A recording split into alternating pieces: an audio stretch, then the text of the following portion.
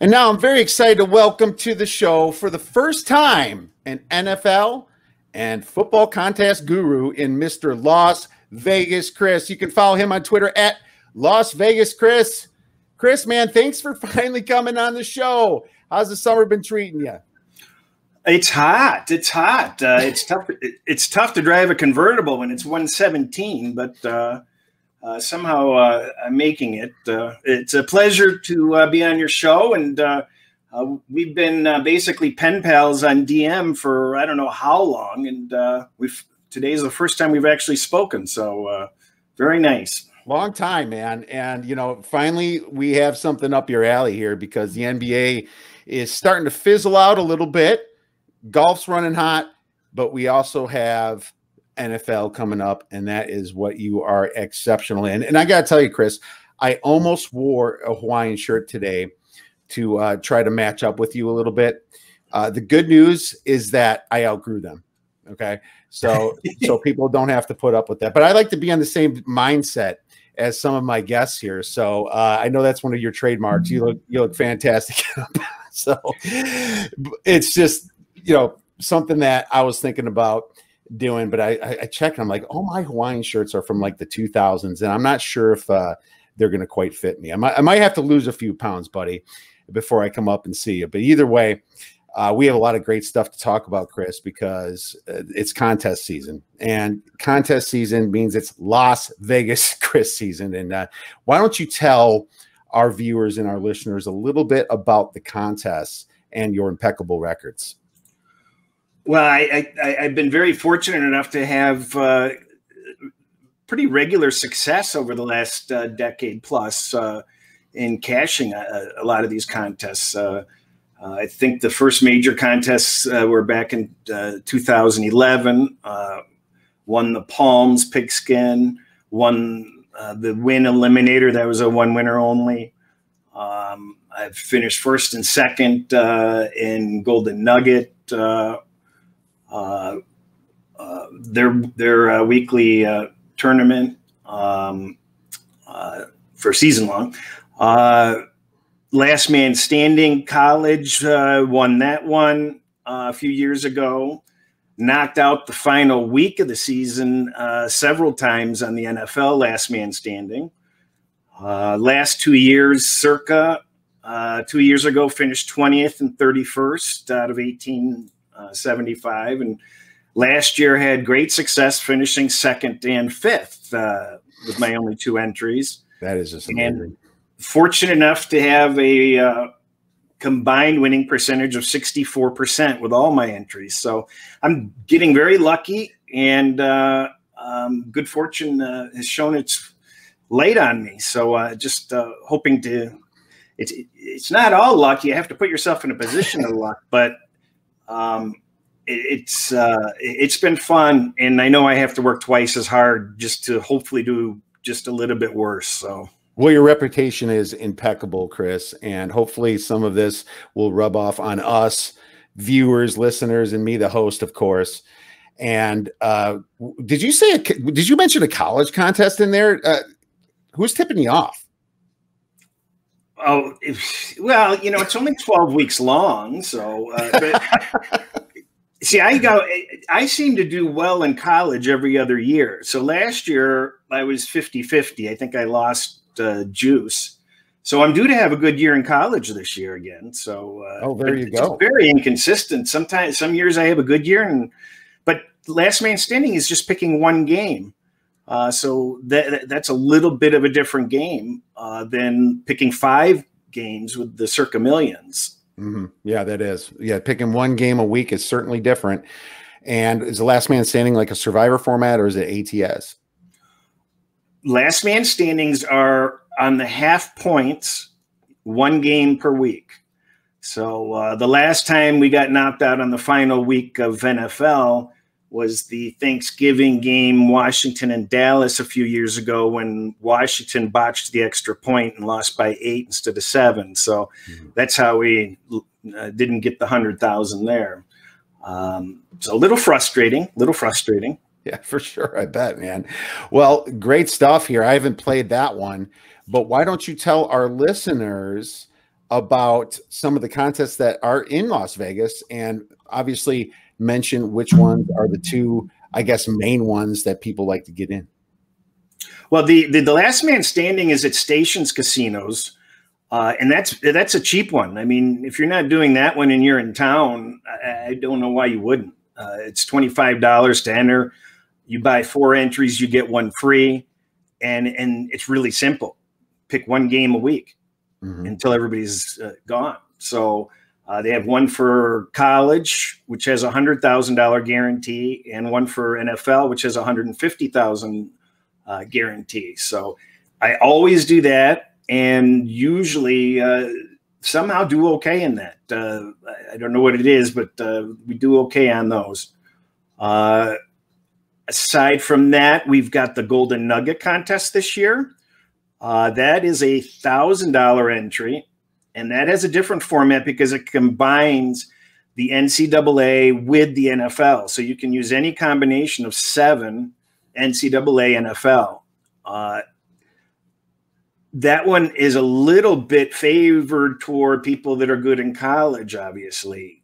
I think for people that are good in college, more people are good in college than in NFL. So it doesn't matter how good you're doing in NFL.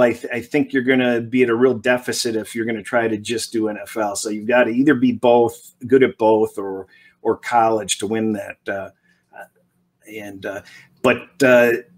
That's a pretty simple format. I'm not sure what the payout is. I think they might be paying the top 10 places, and it's 100% return, and you can play on the app. You don't have to go downtown. So, and the people down there are very friendly. So that's always a good contest to play.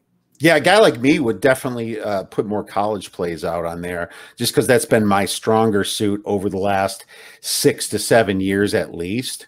Of course, there's been maybe 1 or 2 of those years. The last maybe 6, 7, 8 years, I probably did better in the NFL. But just in general, in college, I'm better. Maybe because I pay attention to it a lot. Maybe it's because I'm such a big college football fan. So I definitely see what you say there. If you have an advantage in college, you might want to go that. But I can just think about a guy like you. That's 64% over those years on the NFL.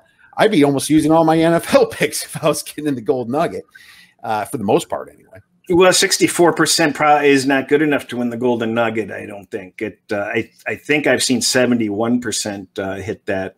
Although I think the last time it was lower, like 66 or 67. But you're going to have to do college. As I've considered taking, if I do it, maybe take a partner and possibly do that. But it's difficult. I just don't know what to do there. Oh, makes sense. Well, let's talk a little bit about the main NFL contest then. What are the 2 big ones in Las Vegas for any listeners that don't know? Well, the Super Contest is going to draw a lot more people this year than the last time out. COVID kind of mucked up their program the last time. Traditionally, they were 1,500 an entry. They've changed it down to 1,000. And they have also added, I believe, 6 mini contests. I think, or maybe it's 9 mini contests where they're doing 6 3-week contests and 3 6-week contests that also kind of pay nicely. And most important, they stopped taking a rake out. So it's 100% payback. So I anticipate them getting a nice amount of people in. And I haven't competed in the Super Contest in years because they were taking 6 or 8% out. And, you know, why be a part of that? That's just too much to be taking out. It's not poker. Mm-hmm. So makes the expected value lower for sure, doesn't it? Yeah. So they just don't want to be a part of anybody that's taking money out of contests. There's just no reason to get it to support them. And so just happy that they're back in the mix of it, and happy I don't have to drive down to put the picks in. They also have the Super Contest Gold, which is a $5,000 entry, and that only has 1 winner. So I'm not a big fan of that format of pick 5 every week, one winner. I think, and for that amount, I think they should have changed it to 3, because you can just get brutalized down there at the end. And I would prefer different flexibility of picks rather than a fixed 5 per week for that format. You could be that guy that takes second every single year, right? Yeah, I think they could restructure it, but nevertheless, that's a quality contest. And if you're looking at the consensus plays, each of these contests release their consensus plays of what everybody's picking. And over the years, the consensus for the regular Super Contest, it's okay, but the gold is at a higher level where you could just look at what the consensus is at for the gold contest and just play those every week. If you don't have anything to play, just run with that. Those actually do pretty well. Here you go. I mean, sharper plays, in my opinion. You know, the less people, higher money. People care about money, so you know, they're going to be more invested in it. So that makes total sense to me, Chris. Another thing I noticed, Westgate, and I'm not sure if they did it last year because I left the Super Contest for the same reasons you did. Went to Circa last year. I'm seeing $1,000 buy-in. I thought I remember a $1,500 buy-in. Is that so? They lowered the buy-in to 1,000, which is going to definitely help them. And it's I'm sure, you know, maybe Circa probably wasn't happy about that. So, but who knows? Competition is just awesome. It keeps everybody sharp. And the 2 big remaining contests are obviously at Circa. They've got the Circa Millions, which is a pretty simple format, 5 games per week, $1,000 to get in. They've got a minimum guarantee of $4 million. They pay 4 quarterly prizes of somewhere around $180,000, and then they pay a booby prize for last place and some quarter prizes for best and worst for certain periods of time. But pretty good, and they pay a lot of places. So if you can't win it, you've got a lot of opportunity to back into some various selections there. But you're limited to those 5 per week. They've got the Survivor, which was certainly the most popular last year. They have a $6 million guarantee on that. And that one's going to be close to an overlay, possibly. It's actually trailing in entries currently, but we're way too early to make that call. But you can have up to 6 entries in that. So the entries can accumulate fast. If people start buying 6 and 6 and 6, but that's a 1-winner format. We use 1 team per season, and Thanksgiving is an extra week. And if I'm not mistaken, maybe Christmas is an extra week, so that there's an even 20 weeks. And there may even be some super bonus, I think, of another $1 million or something for if you can make it through all 20 weeks.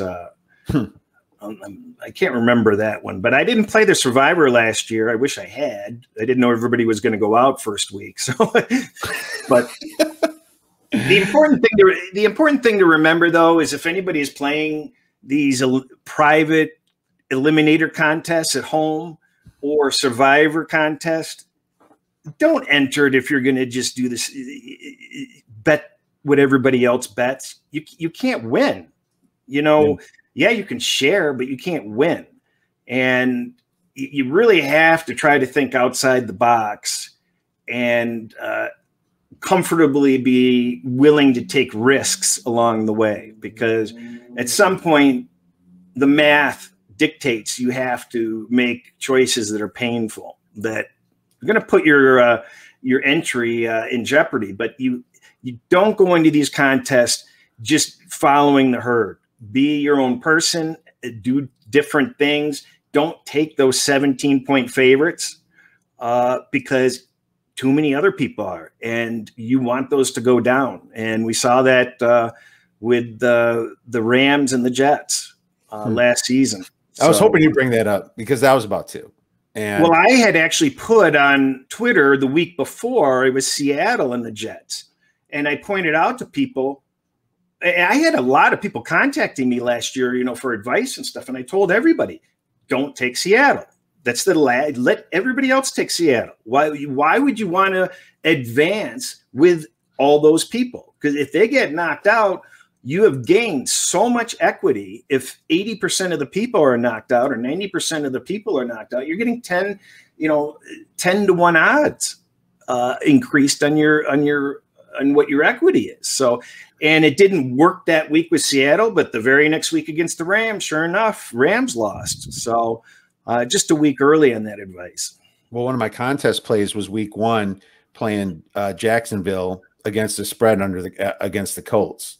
And just because their record at home was so impeccable against the Colts the last 5 years, is something you look at. It's not everything, but it's just part of the handicap. Of course, it's the first week. Not a lot of information, a lot of guessing game coming on. But apparently the Colts to beat Jacksonville on the road was one of the biggest survivor plays out there. And that's what killed everything. And that's probably why me and you were both like, well, I wish we had more entries in some of these. And what I've always thought about Survivor is unless you're playing almost the max amount, you're really at a disadvantage. I don't know how true that is, and I haven't done math on it, but it's just much easier to have more outs towards the end of the season, isn't there? You know what? It can get pretty complicated. There's a lot of moving parts in Survivor and Eliminator contests. And just thinking, this just popped into my head for people playing at home with private contests and stuff. It's extremely important to make sure you know all the rules. And I mean all the rules. I found rules that in Circa that were changed this year because I found rules that should be changed. And you're going to find, especially in these home games, you want everything thought of ahead of time. You want to know what the time deadlines are. You want to know what the chain of the information is. And if the person is running the pool, is there an advantage for them to know everybody else's picks ahead? Of them selecting the picks. So how is the honor system monitored? Because, if the people running a major pool aren't accountable in some other way and monitored, the people running that pool could be playing by the rules, but have a huge advantage knowing what other people are doing. Mm-hmm. So it's something to remember and consider when entering those private contests. But getting back to what we were talking about, there's a lot of moving parts in these eliminators, and you might have team play. You might be facing people that could be part of 40 entries. You might have, each person can get 6, and maybe you can only afford 1. That really limits your options. You have to consider all these factors going in, and all the more reason why you have to be different, because anything mainstream and regular and predictable is going to be covered by many, many, many other people. So, if anything, I be willing to go out early. I mean, that's the best piece of advice that I can offer. Is it's a lot better to be sitting pretty at the end of those with lots of options than to be limited at the end with the same thing that everybody else saved. So no, I agree 100%. It's a situation, I mean, if you're not as invested as other people and there's only limited options for you, you are at a massive disadvantage. So it's very strategic to go through this whole thinking process and how you want to develop your plan to attack this contest, right? And it's different. You have to expect that you're just trying to get yourself an advantage over people going out sometimes more than just picking the best game, right? There were several times last year that the game was absolutely irrelevant. And an example, the Thanksgiving game, you had Washington and Dallas. You're talking about a 2-point favorite, which is basically, close enough to even money, close enough to a coin flip. So that doesn't matter. But what you knew for sure was that Dallas was going to get 75 to 80% of the picks in that game. So no matter what, you had all the games are coin flips. You have to take Washington because you're getting 3 or 4 to 1 equity increase if you move on. And if you're just riding the herd with Dallas, well, you just moved on with 80% of the people. You know, your equity barely went up. So from a survivor standpoint, or yeah, from against the spread standpoint, or both, really. It didn't have, no, against the spread it didn't matter, but you're always looking to gain equity in those survivor pools, and you want to evaluate what other people are going to be on, and try to stomach being on the other side of those games or avoiding those games. Yeah, Thanksgiving week was quite difficult because you had to make a play. I think there were only 2 games. Yeah, and that's a little bit of a turnoff, in my opinion. It just puts more variance into what could happen rather than just making it on your decision making. It brings more luck into it. So, wonder if that's going to change this year. No, they're doing the same. They've got the same Thanksgiving week and added a Christmas week, I believe. Okay, well, if that's the case, then I definitely stand by my statement earlier about having more outs and having more entries. If you don't want to spend $5-6 grand on 6 entries, maybe that contest is too big for you. Maybe you go to a private contest that's $100 a piece.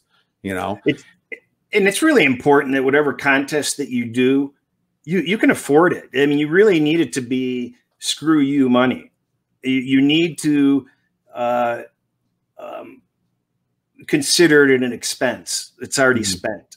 Because absolutely, you can't be sitting there worrying about, oh, I don't want to go out. You know, I got all this money invested in it, or I've got this equity into it. I don't want to, you know, I don't want to go out on Jacksonville or something. You just can't. You have to just not even think about it and just play the game without having any of the money concerns.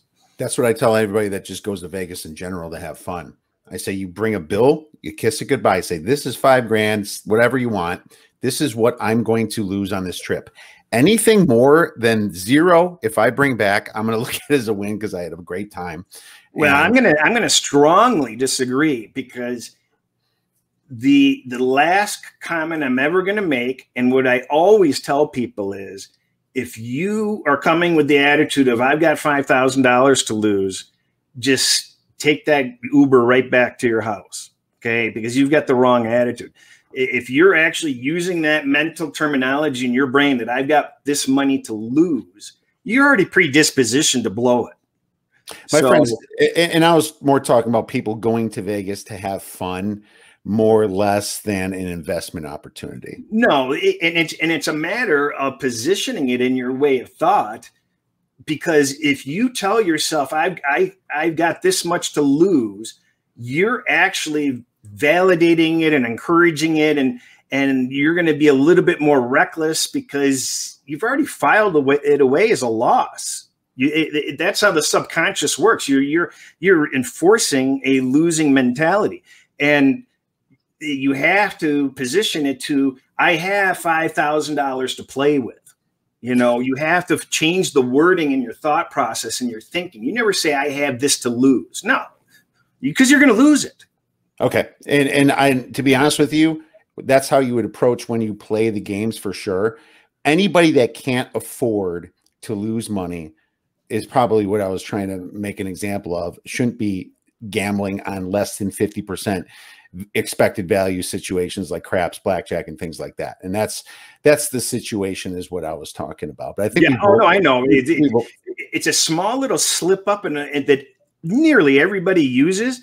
And I nitpick it because I'm a real mental attitude type of guy, and subconscious and habit type person. And your mental outlook changes the way you reprogram your thinking to be. So if you keep having this lose word in the back of your head, you're going to do it. You're going to. Don't get in these contests thinking you're going to lose. Get in these contests doing everything that you can to win. And I think that's a great point, Chris, and very well said. Getting back into the Circa and the Westgate Super Contest, obviously, you know, people like me that's been following the Westgate for so long looked at the Westgate, just like everybody else's in the past, as the gold standard. This is what makes you the champion of sports betting in the NFL. Now the Circa comes in and it's much better. There's no rake. And I looked at it and I switched. I switched. The question that I have, and this is a very general question, it's probably rhetorical. What do people look at now as the most prestigious contest? Like, if you're a radio host, who would you rather introduce? The winner of the Super Contest, the winner of the Circa? What do you think is looked at as, I guess, the better win? You know what? I think it's along the lines of when you've got two great teams and both have shown a little bit of spunk, and you don't really know how it's going to play out. Right now, it looks like Circa has the edge because they're offering the huge guarantees. So, I mean, by default, they're guaranteeing the most amount of money. The Super Contest has a long history and a tradition, and it's respected. So you have to respect that also. And they showed their spunk, and they're not rolling over, and they don't want to see Circa take that away from them. And if, however, this year pans out, if it doesn't pan out the way the Westgate wanted it to, maybe they'll change it again next year. So yeah, very true, very true. And so I actually personally think that the Circa kind of caught up. I think it doesn't matter. I think you mentioned one of them. The Circa rivals it, is what I'm trying to say now. Yeah. For that big, and especially having the new lavish hotel with a big stadium swim type situation that they've been advertising. A huge sports book has done wonders for them, and they have some good partnerships, obviously, as well in Las Vegas. So either one, pick your poison. I'm glad the Westgate stepped up, because it would make me think twice if I decide to go into that one as well this year. But I'm pretty sure I'll at least be doing an entry into the Circa. Why don't you talk a little bit about some of your strategies without giving up too much information? You had 2, I believe, entries in the Circa last year. You took second and you took 5th. I can't even imagine how that's possible. Like, if I had 2 entries, I almost just envision it as maybe I'm going way different every single week. But I guess if you start hot, you might be able to start mimicking each play. And you did ask me a question on text about how many times that your plays did match up, and that one had made me scratch my head for a while. So could you talk a little bit about strategy with having multiple entries in the Circa? Well, there's a lot of people that get 2 or 3 entries. 3 is the max on the millions. And I noticed so many of them had the same 5 every week. And sure, I can make a case for, if you're there at the end, that gives you a little bit of maneuvering room.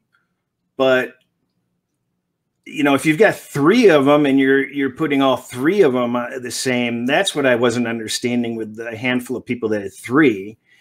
And because you've got these mini contests, you could separate and actually do better with one of them. To me, it didn't make a lot of sense. I understand why they do it, but to me, I've always played them separately. This last year, the one that finished in 5th was actually in the 2800s.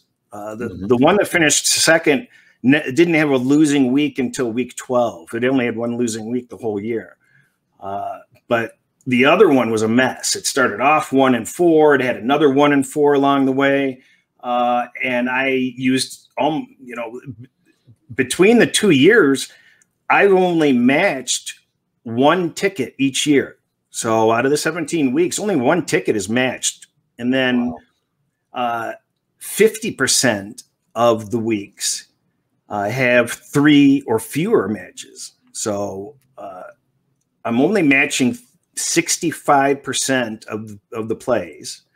So 35%, it's making me select almost 7 games per week.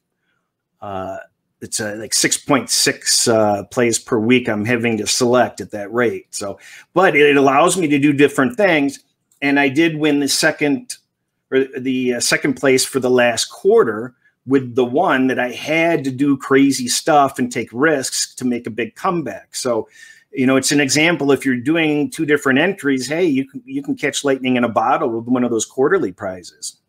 Yeah, absolutely. And I noticed that for me, when I've been in the contest, the last 2 years, I was closer to the 50%, which was pretty, I wouldn't say out of it, but by week 9, 10, week 11, I had to switch it up a little bit and go a little bit against the grain and maybe take different plays than some of the sharper consensus, you know, and that was my strategy. And it made me finish probably around 50%. Maybe someday in the future it won't, but I think that's similar to what you did with your second one to bring it all the way up to 5th, right? You thought out of the box a little bit and went a little bit different, because truly, if you have 10 to 13 games going on, depending on bye weeks, you can still be right 10 times, right? On 10 against the spread picks. So I thought that was a very interesting thing to bring up. Well, and it comes, there's a fair amount of weeks that you feel, I don't know about this week. So there's a case to be made for wanting to have that spread out and saying, I don't want this team on 2 tickets instead of I want this team on 2 tickets. So, sometimes it's a defensive posture also, but you know, almost the same advice applies to Millions as Survivor. You don't want to be following the herd. It's not as crucial in the Millions. It's okay to match on some of them. You don't have to be different on everything. But if you're going to be following line moves, a lot of other people follow those line moves. You're not going to gain ground. You're not going to separate from the pack if you're doing what other people are doing. But having to select 5 games, you're not going to be able to avoid doing what other people are doing. But you just have to make it part of your thought process to be different so that you can make gains. And the inverse would apply if you somehow had a big lead. You know, if you had a big lead, well, now you want to find those games that are going to attract people. Now you want to consider those line move games.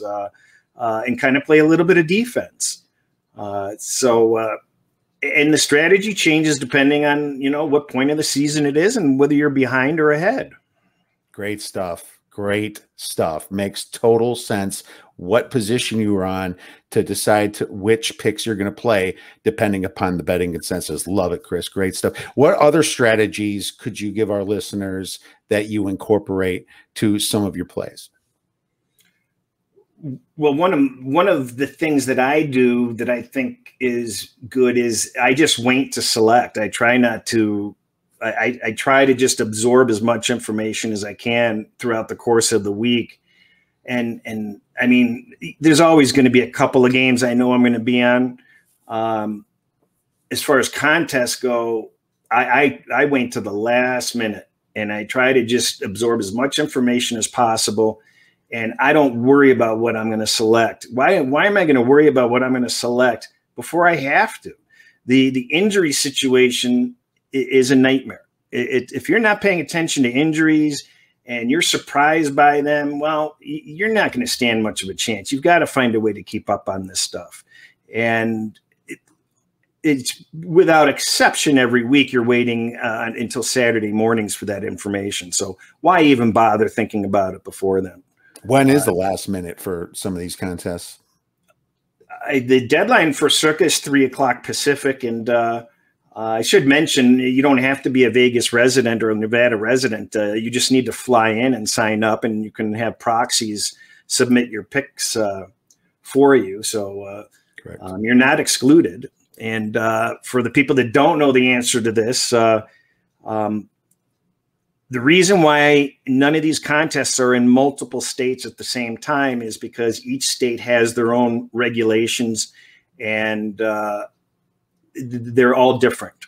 Every state has different rules, regulations, approvals, and such. And even though Circa is in multiple states and Westgate's and Super Contest is Superbook is in multiple states, they can't combine them. So there's the quick answer why they don't do that. Oh, great stuff. We spent a lot of time on this, so I'm just going to get to the last question. Does fading the public in the past, it's been somewhat of a successful thing, not to do just from a sports betting in the NFL perspective, but also in these contests. Is fading the public just in general still a viable option for success? Well, since we're on contests, I'll answer from the contest viewpoint. I have a different answer when we talk about NFL betting, but in the contest, yeah, you damn well better be figuring out what you think other people are going to select, and either decide that you're okay with that or intentionally avoid those. So I definitely am spending time figuring out what the herd is going to be on. And it doesn't mean I have to avoid all those games. I just need to know how that's going to affect my plays, and is that what I want to do? And do I have any options? Right. So basically, doing that in general is not going to make you a winner. Is probably the answer that I would say. I think I heard that fading the public only gets you around the 52, 53%, at least when it comes to last year's numbers. Correct me if I'm wrong, but I think the public might have become a little bit more educated just because the freedom of information and how easy it is to get information and how people are learning more about sports betting. Well, these contests cost more, so the general person is going to take it a little bit more seriously than in the past. Back in the day, when they used to have these $100 contests and such for Leroy's and some of these other places, there used to be a system where you would enter everybody's, because they didn't used to give you these consensus. People used to manually do it, and it used to be a great play to fade them, because back in those days they were awful. So it paid to do the work to find out who what every entry is on and total it up and just fade those top five. And that was a huge winning system for a long time. And that's not the case anymore. People just take it too seriously. They have too much invested in it. And there's a fair amount of parity. So, absolutely. So, just to end it, the Thursday night game, you'd have to have a pretty strong feeling for a game in order to play that, because once you get that entry in, you have to have them all in by then. One thing I do know is Friday's injury report that comes out around maybe 1, 2, 3 o'clock Pacific time for all the teams is a key thing for me. So if anybody's making picks on Friday morning, it's a very bad strategy to do that, because there's the main injury report gives you the best idea of what's going to happen, even though there's still going to be a lot of questionable. Is that accurate to say? Yeah, for the most part, picking Thursday games during the COVID season was, you didn't want to do that. I mean, you just really couldn't. I only did it one time, and I had to, because it was my lock of the week, and it was one of the best plays I had, strongest plays I had up to that point. I'm like, I have no choice. And it's torture, because if you lose that game, you have to live with that misery for extra days, and you're just glum, and for a fact Friday and Saturday is going to bring out more injury news or COVID news or weather news, and you're just stuck like a pig. And but if you win that game, it certainly feels good going into Sunday already 1-0. So you just have to be pretty darn sure about your play to put it in on a Thursday, and hopefully this coming season we won't have the same COVID issues, so it won't be as much of a barrier. But won't they still be testing for COVID, these players, constantly? Because that's the thing that gets me the most, because of not only false positives, but people that aren't even sick test positive, right? And we don't know if they would spread it or not. Maybe they would. In theory, they would. But there's a lot of people held out in COVID that weren't even sick. So if they're doing that again, then yes, I think it would be a much bigger concern. Have you heard anything about that? Well, I feel safe about it at this point, because we have a long track record. We haven't had any. We had the Vancouver situation and one other team in hockey, but for the most part, we've skated by it pretty nicely. A couple of NCAA basketball delays, but for the most part, it's been pretty good. And I think the vaccination rate is very high, although we're finding out that the vaccinations may not be working. So that might be something that develops in the middle of the season. And But I'm optimistic. I'm optimistic that it won't cause the same uncertainty and complete and utter chaos that it caused last year. I think we'll be better prepared. All right. Well, so am I. And hopefully we're going to have a clean season here to make our decisions a lot easier on us for these huge football contests. Let's transition.